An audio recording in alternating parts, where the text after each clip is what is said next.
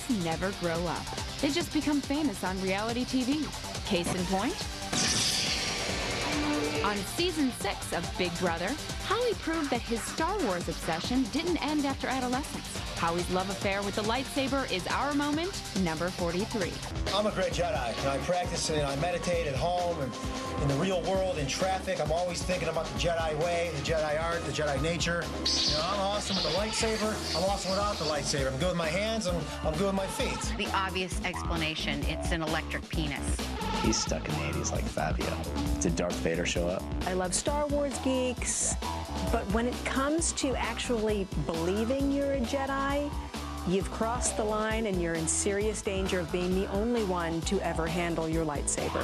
I think a lot of dudes play with their saber by themselves, you know? You just at the crib, you ain't got nothing else to do, you play with your lightsaber. They're so stupid, men. They don't know how to handle a real woman, so they want to play with little action figures to make themselves feel better and feel like they have bigger penises. The Force was not with me tonight, Master Yoda. Jedi Howie was not allowed to leave the Jedi Temple and compete in this event, but whatever. Maybe I should be a Sith Lord and hunt down and destroy the rest of the house cast. What's wrong with you?